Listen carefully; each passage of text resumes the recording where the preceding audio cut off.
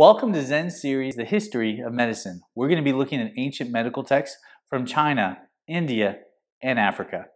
This video series is sponsored by Zen's Medicine, an online platform that connects holistic medical physicians with their patients. If you guys like this channel, please subscribe. If you like this video, give it a thumbs up. And if you have any questions, please leave them in the comment below. So, ancient medical texts. What is the oldest one? Arguably, it depends where you're from, what your society culture believes, because ancient medical text has a habit of not lasting the test of time. But the Kahun Egyptian medical text, it was written on papyrus. There's mention of it in a number of other manuscripts. And this text is around today. It dates back to about 1700 BC era to 1850 BC era. That's what the archaeologists put the carbon dating date at. That's about 400 years before the first 5 books of the Bible were written.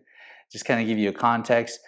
The first book of the Bible, Genesis, actually mentions how Egypt became a world power. This was about 400 years. This Kahun Papyrus medical text was written about 400 years before that first book. So hope you find it exciting. I know I personally enjoy studying ancient Near East texts because it's just fascinating to see how advanced these societies were and the information they put out regarding medical technology and how to treat the body, mind, and soul. The ancient Egyptians knew that the body had multiple levels. Like the irrigation system, the Nile, it provided water for the whole nation. Just like the pulse provides an idea of how the body is doing as a whole.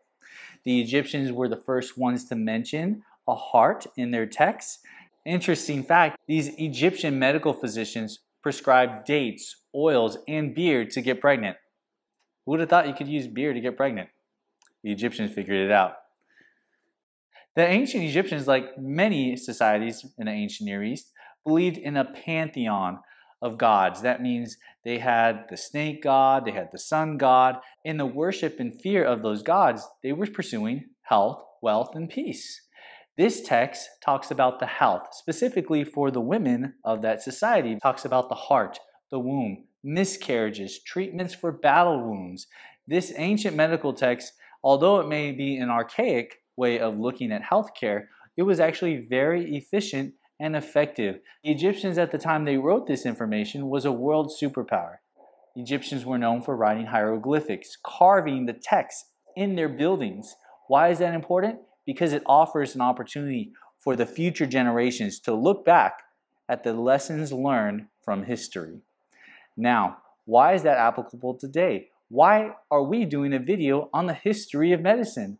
Because if we don't learn the lessons from the past, we are destined to make the mistakes that we did not learn from. There's a lot more that could be said about the ancient Egyptian healthcare system. It's interesting to note that these kings were not only concerned about their own health, but in transferring the information to future generations. If you were a rich person, you had access to healthcare, you had private physicians to take care of you. If you were poor, then you were put to the front of the gate and you were asking for money and really just telling people, hey, don't drink the water from that. That got me sick. So, we hope you find this video helpful, entertaining, and again, if you like this video, please give it a thumbs up. If you have any questions or comments, please leave them below. And again, if you want more information, go to the website www.zensmed.com.